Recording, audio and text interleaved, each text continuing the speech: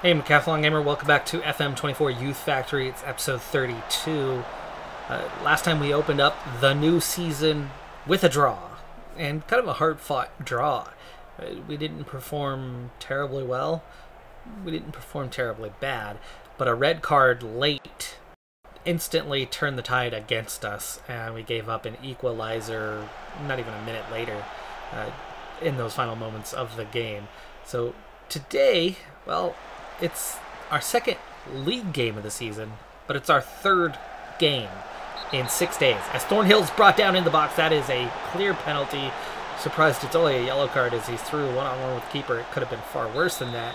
But Lanahan Penry steps up and gives us the 1-0 lead here at home with our first goal at home this season. Pretty big crowd here too. Of course, it's not home. We're still playing an hour and a half away as our new stadium is being built. That one deflects off the wall, off a shoulder it looked like, and out of bounds. This is our third game though. The League Cup already got underway, and we had to play Fulham, who are currently in the championship, and managed a 0-0 draw. But as it's the League Cup and a winner must be decided, it went to penalties. Mortland, the only one to miss, and we lost 5-4 on penalties. So after a 0-0 draw, as here, Smith recovers. Baker Bolte just onside there, gets it back to, and hits it in the roof of the net. Julian should have done better on that one, I would think, but pressure should have been applied, and there was absolutely none of that. With 3 games in 6 days, there's definitely some fatigue out there. Injuries and recoveries have definitely impacted selection. And so we're not exactly looking at our top lineup as Lanahan Penry makes it 2-1. That was a fantastic goal from him here. While he's only clear to play 45, he and Davidson both. So it's going to be important that we get a lead here in this first half before we end up having to sub our 2 key goal scorers off. Hewitt gives that one away. Not a great decision on that pass. Oh, and Lanahan Penry does not pick up Abraham to come back with him. Oh, and then the deflection. Come on. Poor from Lanahan Penry in the first place to set that up. But then Webb gets a foot in there, and McFadden's just lost. He's chasing all over the place. Webb again gets a foot in, but this time deflects it in. Julian had it totally covered if Webb stays out of the way. Second half underway. Lanahan Penry and Davidson are going to play maybe 10 more minutes, and then we're going to get them out of there at the same time with a double sub. So Wilkinson and Adekunle, who's the other one, recovering from an injury, also fatigued. He wasn't going to be able to go a full 45 himself, as he did play against Fulham in the absence of Davidson. I didn't even put Lanahan Penry or Davidson on the roster at all for that one. I allowed them to rest to hopefully get one step closer. The league was going to be much more important than League Cup, especially as we're just a League 2 side. So nice little back hill there. Adekunle fights it inside, takes it himself, and doesn't even earn a corner. It looked like it had deflected, but we don't get the call, or just angle looked all wrong. But Abraham taking his time on a free kick. We've played 80. Gosh, just like that. Mortland is having a rough day. Let's go ahead and bring on McCartney, who we're trying to get in. Anyway, Thornhill got the start today. We will bring on Archie Jones. Leyton Orient, by the way, is currently first place in the league after 1 match played. But they had a win and the biggest victory. And Leyton Orient is always amongst favorites anyway, as they are a much bigger club than some of the others around here in terms of size. Jones, Atkins. Atkins needed to take that one himself. Adekunle was already... Oh, wow, that was so close. Wilkinson nearly gets the winner as we enter stoppage time. Kitching can't win that one. Wilkinson gets here first, though. Brings it back down the byline. Gives it to Redknapp, who's marked tightly. Poor decision-making by a couple players there. And that's going to be it. It's a draw. 2 draws to open the season. A little disappointed on what we gave away. We were definitely a better team today. We've got some work to do to emerge as a contender to go up, especially if we are going to be losing players. And losing players is what we're in the middle of. We still have 3 that we're going to need to part ways with to adhere to financial fair play. As we are approaching the transfer deadline, I still have 3 guys that we need to offload. We're still just shy of 1.3 million over on financial fair play regulations. They've imposed a transfer embargo on us in the meantime, which of course we already have one anyway. That part's not a big deal. What I worry about long term is the potential of points deductions for not following FFP. So I'd very much like to get within that, but we're not going to just give players away or fire them simply because of it. We're going to have to get a significant offer or something offered on the 3. Thornhill, I'm less worried about. Thornhill is somebody who has limited potential and is okay.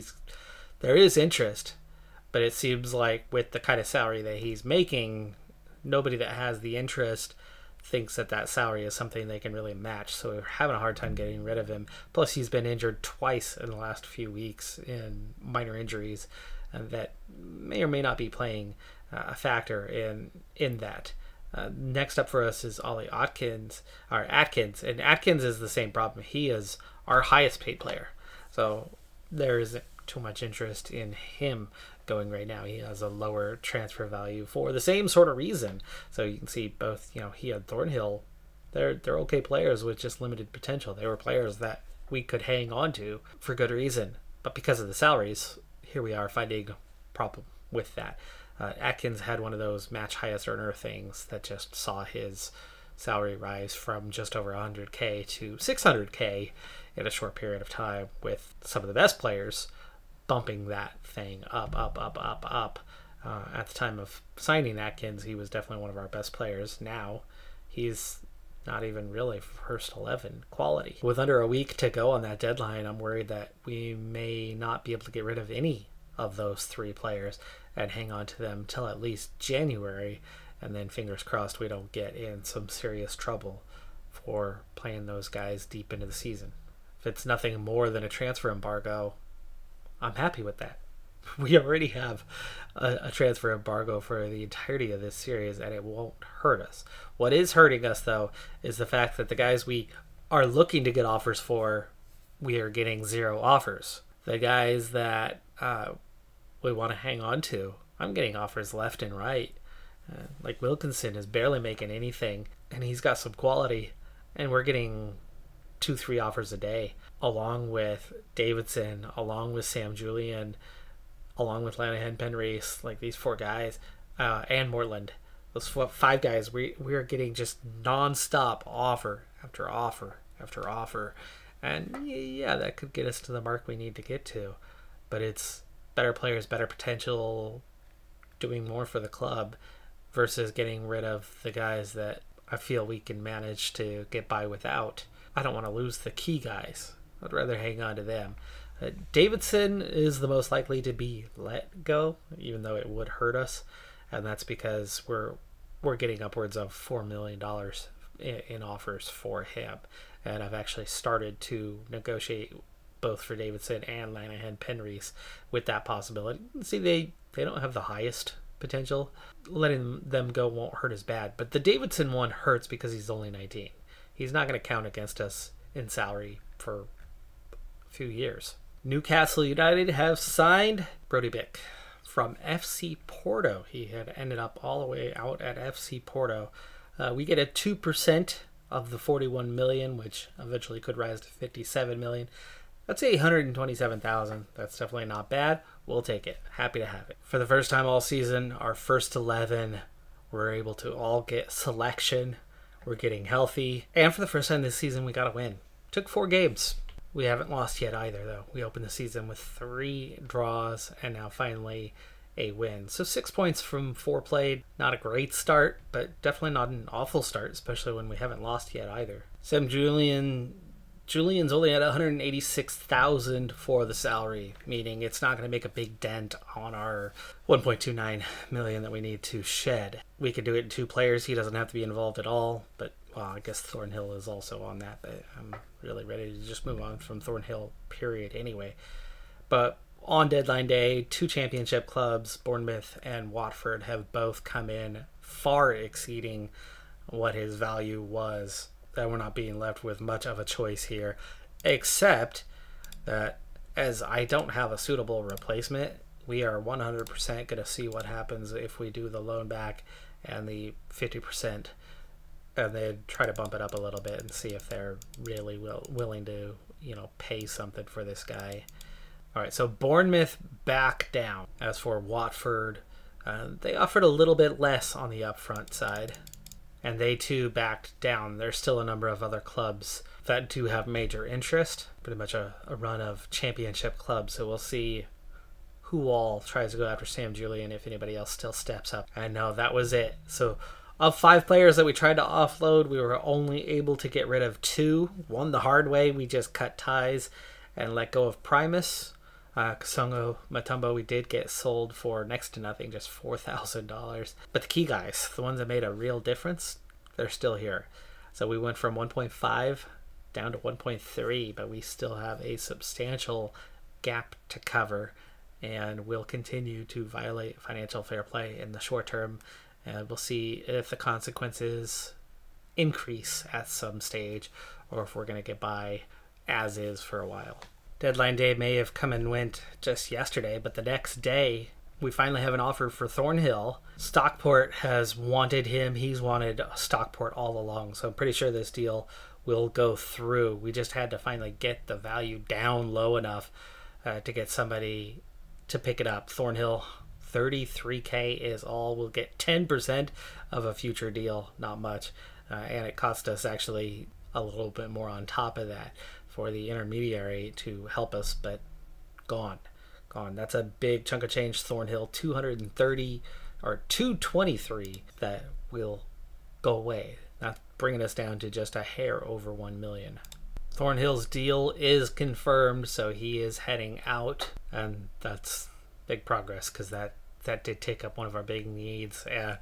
Sam Julian was the alternative to Thornhill. I have Archie Jones in place of Thornhill in the squad, who outplayed him all last season anyway, and now just officially has the job, where Sam Julian does not have a proper backup. Koulibaly's all right and is getting better, but his ceiling is less than what Sam Julian has even now. Even though Sam Julian is pretty upset that we have not accepted deals for him, it would hurt a whole lot more to lose Sam Julian than it does to lose Michael Thornhill. The additional thing to look at on that is not only are they equivalent, but they're not equivalent. Thornhill was of age and counted for FFP. Sam Julian's a 19-year-old goalkeeper. He does not hurt us on FFP at all. Thornhill, not gone yet. He's going through January 1st. Okay, because the deal went through after the deadline.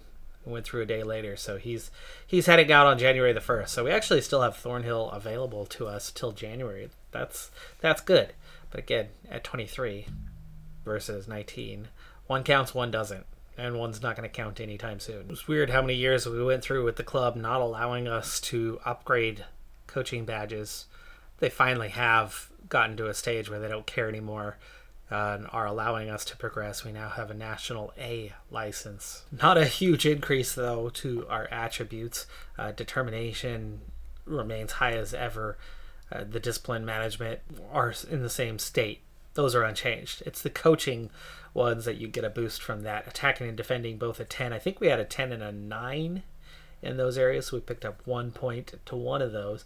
The tactical, technical, mental, all getting a bit of a boost, as I don't think we had anything more than a 10 before. It's amazing to me, though, that working with youngsters is still only a 7. Set piece coaching is only a 2, but that's also a new one in FM24, so we had nothing. So we picked up a 1. It's already now a 2. As bad as it was, Julian missed training like 3 times in the last few weeks, but Julian has now moved on. He's let it go.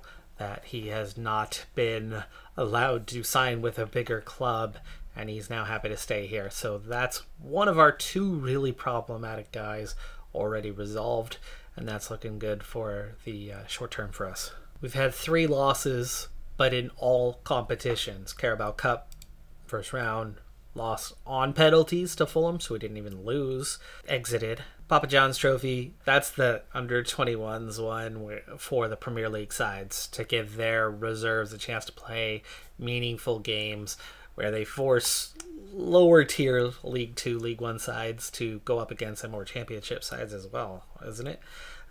To go up against them head-to-head, requiring you to play X number of starters, like at least a percentage. We lost that one 3-0 to Ebbsfleet. Didn't care. Went down the depth chart pretty low on that one. But we have lost to FC Halifax at home in this one. Going down, not performed terribly well. Did get a little bit FM'd. We outplayed them throughout that game, but came away with a loss. Other than that, we've won 3 straight in the league prior to just taking that loss a moment ago, after we started the league with 3 draws. So 3 wins, 3 draws, 1 loss in the league up to this point. Group stage for that Papa John's Trophy includes Brighton under 21s and Colchester as the other. So it's all League 2 sides that are with us.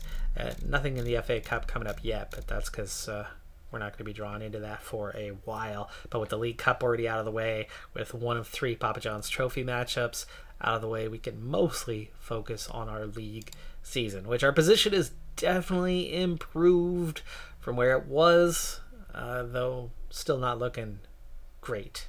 12 points from 7 played, 3-3-1 plus 4. I think we will move up that ladder a little bit. Leyton Orient's on top. We've already played them. Port Vale's on top. We've already played them. Solihull Moors is in 4th. We've already played them. 3 of our first 7 matchups are against top 4 teams. The loss to Halifax does hurt a little bit, as that was their first win of the season. It's been anything but perfect. I don't mind if we stall out in League 2 momentarily. It's such an easy division to escape out of, to get things under control. Playing against better opposition will help our players develop quickly. They'll get better, even if we find some struggles here early on. Right now, the biggest concern for me, hands down, is this financial fair play issue and the threat of what could come from that. If we can stabilize and improve our form, move into the playoff zone, I think it's still going to be a successful season, and I wouldn't be surprised at all if we can climb into the top 3. Now, the sooner we get in form, I think we still have a better chance at still doing something this season. I mean, Leyton Orient's only 4 points ahead. It wouldn't be that hard to catch up to them right now. So it's still pretty early on. Yeah, the concerns are minor, mostly about the FFP stuff. But Thornhill's taken care of. That's 3 out of 5 players taken care of. Now it's just 2 more to go. Trying to get those 2 maybe in a loan back situation so we can get them till the end of the year would really help increase our odds, but we are dealing with the fact that a few of our guys are pretty upset right now over not accepting offers, and it is making life a little bit tougher at the moment. I think that's part of the reason why our form has been a little bit iffy to start the season. That, combined with the sheer number of injuries that we had to key players in those first few matches as well, where we picked up all those early draws before we've now since won 3 out of 4. That is going to do it for this episode, though. I'm Decathlon Gamer. Like, comment, subscribe, and I'll see you next time. Have a good one. Be safe out there. Bye for now.